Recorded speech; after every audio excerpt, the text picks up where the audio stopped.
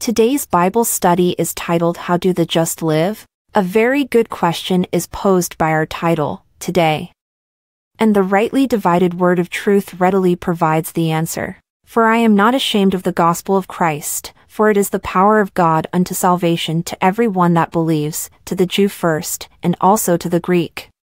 For therein is the righteousness of God revealed from faith to faith, as it is written, the just shall live by faith. Romans 1 verses 16 to 17. Let's dig in.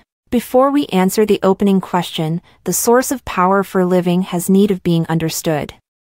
Paul stated what had been revealed to him in this regard, that the gospel of Christ is the power of God unto salvation for everyone who will simply believe. And some might ask, just what is the gospel of Christ? A good question?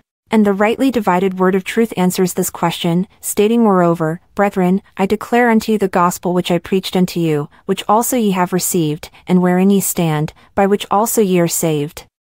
For I delivered unto you first of all that which I also received, how that Christ died for our sins according to the Scriptures, and that he was buried, and that he rose again the third day according to the Scriptures. 1 Corinthians 15 verse 1 and 3-4.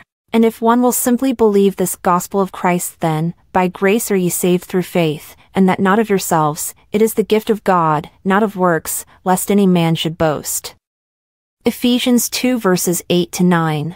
This is how important it is to understand and believe the gospel of Christ, as your eternity depends on it. In fact, Paul also shares that in this gospel, the righteousness of God is revealed.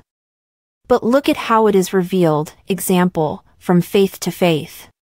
Belief is the doorway of faith, but faith is where the rubber meets the road, as the old commercial used to say. So much so is faith key, that Paul quotes Old Testament scripture, before God's grace was revealed, to say that the just shall live by faith. Putting this together, the righteousness of God is revealed as, from faith to faith, the just are living.